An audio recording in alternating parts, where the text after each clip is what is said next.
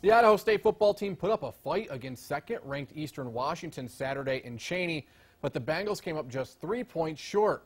Now, this week, Idaho State hosts a Canadian team. That's Simon Fraser University, a Division II school from Vancouver.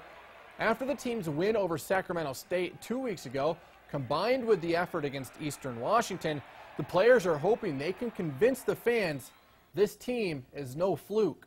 They don't know what kind of difference that they make.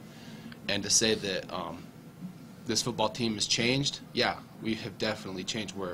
We have more confidence. We're a better football team. I mean, our offense is unbelievable.